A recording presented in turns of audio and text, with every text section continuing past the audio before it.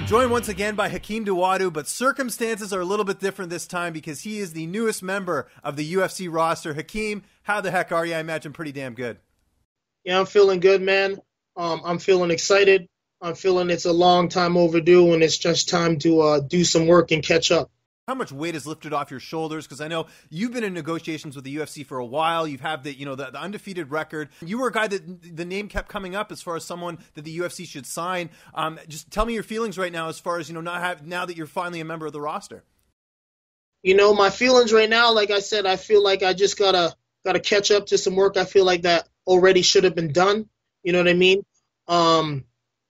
It just gave me even more motivation. I was kind of in limbo there for a bit. I was out of WSOF, and I was trying to, land a contract with the UFC. So now that I'm finally here, it feels great, Did you ever feel like there was a point this might not happen, especially with the fact that they didn't get you on that Edmonton card? Because that seemed like a slam dunk for you being on UFC 215.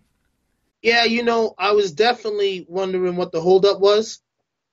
And I was starting to, maybe think I should look otherwise. But, my manager, Chuck, he just told me, be patient. The roster's full. They want you on. They're interested. Keep training. Make sure you're in shape. When the call comes, make sure you're ready. And sure enough, it came, and we're ready. Who was the first person you told when you found out the news? First person I told, I probably called my coaches. The first people I told, I called all my coaches. And, I told them the news.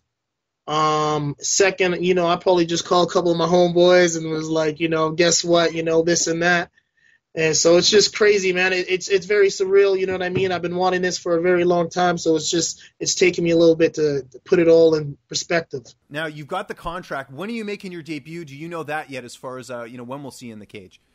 My manager, Chuck, he told me he's in contact with the UFC and they said be ready for January, February. So, I'll have a full training camp ahead of me, and you'll see a full 100% me, Hakeem, better than ever than you've ever seen before. You know what I mean? I'm really excited to put on a show, and I feel sorry who they're going to put in front of me. Exactly. Are you looking at that Boston card? That seems to be a pretty big card. They're kind of gearing up in January. Yeah, I'm looking at all the cards. I trust my manager. He got me here, so wherever he tells me I'm going to go, I'm going to go. And I'm just going to do what I do. Excellent. And how is training going right now? I know one of your teammates, Jesse Arnett, he's got a big fight coming up here in December. Have you been kind of putting in the rounds with him? Jesse Arnett, he's good. He's good to work with. You know what I mean? He had a little bit of an injury, and you know what I mean? But he's got a big fight coming up. I'm going to be going down to Greg Jackson's for 6 weeks, and I'm going to be doing a training camp down there. So, that's kind of the plan right now. It's hard for me to get good sparring in the city sometimes. Excellent. And how did that come together with you going down and training at Greg Jackson's? Chuck has kind of a connection there. He felt it was the right feel for me. He felt that's where he thought I'd grow even more. So, I kind of trust him. I've heard good things about that gym. Obviously, it's a world-renowned gym. But it just seems like the right move to make. And for those who don't know, Chuck's one of his other clients, Mitch Clark. He went down to Jackson Wink, so I'm guessing there's a little connection there as well. Are you? I was going to say, are you excited to get to go down there and train with some killers down at Jackson Wink? Exactly, man. I'm super excited to push myself to just further my skill set and see if I can learn even more. You know what I mean, and progress my skill and prove I'm the best out there. You know what I mean, at the featherweight at 145. When are you heading down to Jackson Wink? Have you figured that out yet?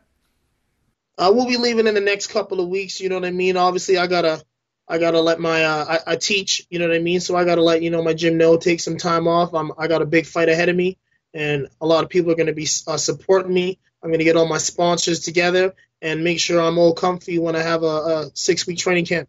Yeah, and I imagine you're gonna be staying in the dorms over there because I know that's what Mitch did when he went down there.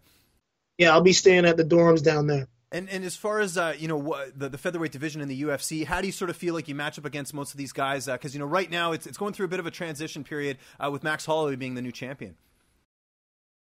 Yes, I feel like I match up well against anybody. I really have the mindset that I am the number one. I feel powerful. I'm not going to shy away from anybody. Whoever they put in front of me, I'm planning on putting away. Is there anyone you want to fight in your debut? Do you want a name, or is it just whoever they're going to give you?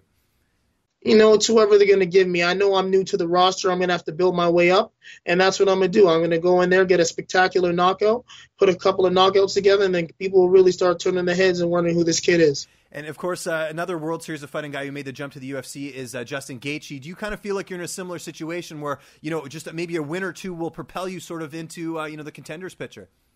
Definitely. I feel like once they see my skill set and they see what they're working with, I feel like it'll be a huge break for me. Who do you have to sort of thank to get to this point? I mean, this is a huge milestone in your career. I know it's only just getting started, but to make it to the UFC is a pretty big deal. Well, I want to thank, first off, John Mike Miles. He was my first real trainer that, taught me how to be a world-class fighter. He took me out, when I was, fresh out of juvie and, just kind of taught me how to be a professional. Second, I want to thank Brian Bird, my MMA coach. He's the one who actually got me, learning the ground, my jiu-jitsu, my wrestling. So I want to say a big thanks to Brian Bird and Champions Creed, Mike Miles. I want to say a big thanks to my coach, Nick Geese, at the Athlete Factory, my strength and conditioning coach. I want to say a big thanks to Eric at Teofista Boxing, my boxing coach, who believes in me. I want to say a big thank to my manager, Chuck, Julian at Upgrade Marketing for getting me out of WSOF and getting me all my sponsors, and also my sponsor, Affliction. There's a lot of people I have to thank, man. If I'm missing anybody, I apologize. Well, congratulations, Hakeem. Again, long overdue, and I'm excited to see you make your debut in the Octagon. Just if you got any social media or any sponsors, anything like that you want to plug in this interview, by all means, go for it. The floor is yours. Make sure you follow me on Instagram at @MeanHakeem. Follow me at Twitter at @MeanHakeem. My Facebook page, Mean Hakeem, pretty simple. Snapchat, Mean Hakeem. Hit me up.